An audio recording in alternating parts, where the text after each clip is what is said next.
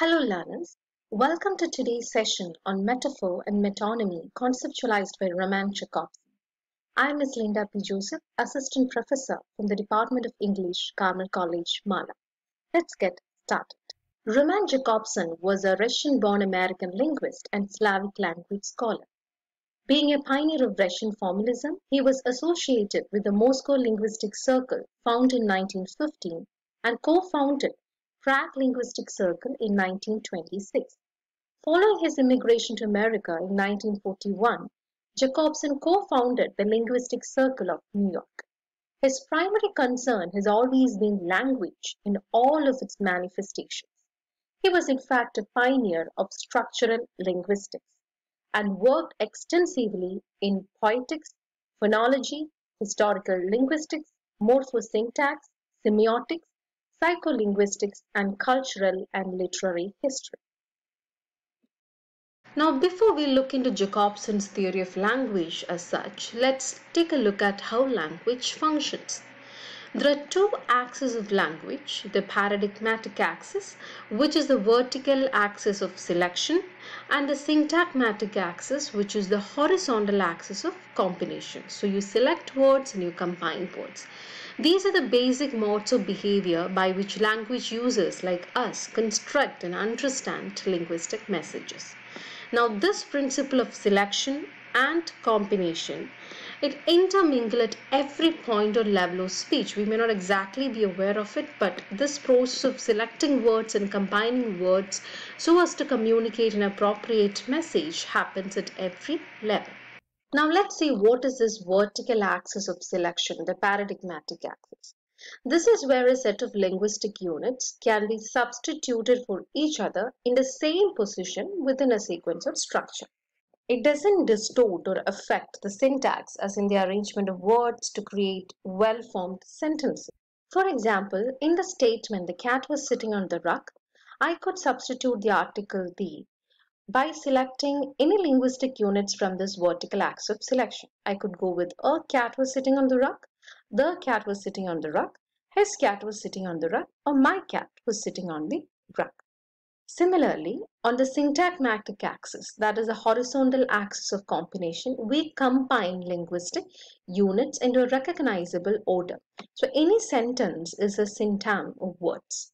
For example, the statements given here, "I write what I know what I write."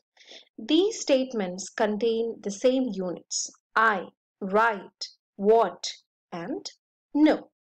However, the meanings of these two sentences are different because the linguistic units are arranged differently based on the syntagmatic system.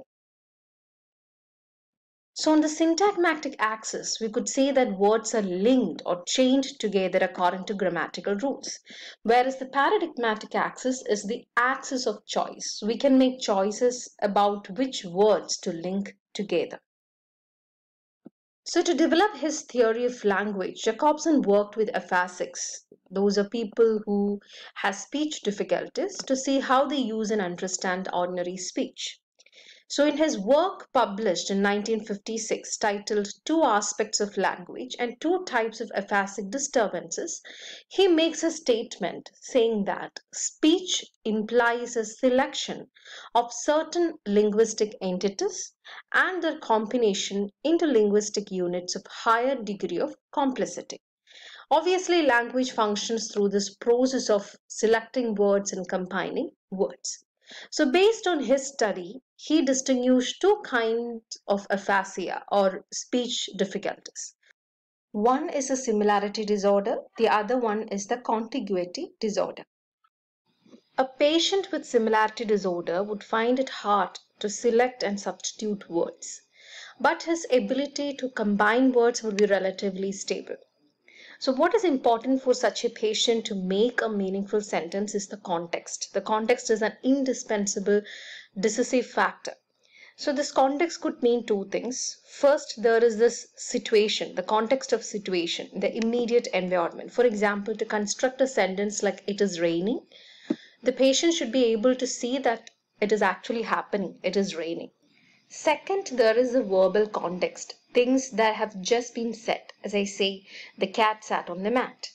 So the important thing for victims of similarity disorder is that having lost the power to select from this pool of language, they rely on what is already present, the present context. They cannot start a dialogue, but they are able to complete or continue them after a fashion. Or they can come up with sentences that are at best the sequel of a previous utterance. So when you present a patient with scraps of words or sentences, the patient can readily complete it. But his speech is merely reactive. He can carry on conversation, but would find it very hard to start a dialogue or start a conversation. Now, a person with contiguity disorder would find it really hard to combine linguistic elements. The grammar fails them, they can only express heaps of words. So the order of the words become chaotic, and any word with purely grammatical functions like conjunctions, articles, they tend to drop out of the picture altogether. So sometimes you find their utterances are likely to become telegraphic as 2 or 3 words, or infantile or childlike, as in I hungry instead of saying I'm hungry. Sometimes they can manage only very short sentences. Thus, Jakobson identified that those with aphasia would have a language deficiency that corresponds to one or two of these two axes: the paradigmatic axis, that's a vertical axis of selection, or the syntagmatic axis, which is the horizontal axis of combination. He also associated these two disorders with two figures of speech: metaphor and metonymy. Metaphor works on the basis of similarity, whereas metonymy works by contiguity or association between two concepts. So, a patient with similarity disorder would find metaphoric operations difficult, whereas one with contiguity disorder would find metonymic operations equally difficult. This is the point where Jakobson conceptualized his theory of language. For him, metaphor and metonymy are two defining poles of language. All linguistic expression lies somewhere between these two extremes. They are rhetorical figures, which are figures of equivalence. They are used to substitute a term with a new term, which is its equivalent. Now let's take a look at metaphor. Here we are substituting a word with another through the process of selection and association.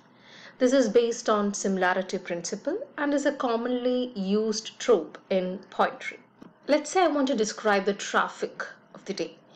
I can choose words like bustle, race, goes from this vertical axis of selection to describe the traffic.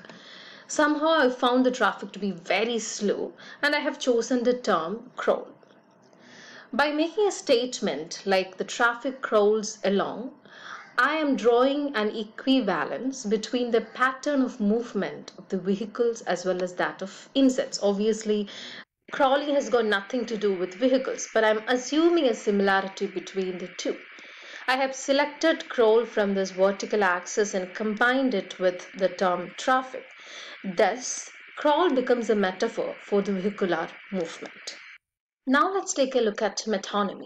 This is where we substitute a term with another through the principle of combination. This is based on contiguity, where a word is placed next to another because of its association, where the part is substituted for the whole. Now, this is primarily used in prose. For example, in the statement, the orders were issued by Rashtrapati Bhavan, we know that the building, that's Rashtrapati Bhavan, does not issue orders. It's in fact the President of India who resides in the Rashtrapati Bhavan who issues these orders. So here the building is taken to be an equivalent of his resident, the President of India, by the principle of contiguity. That is the association drawn between Rashtrapati Bhavan and its resident. This language operates in two ways, through selection of words and combination of words. I hope the concepts were clear for you. Thank you for listening.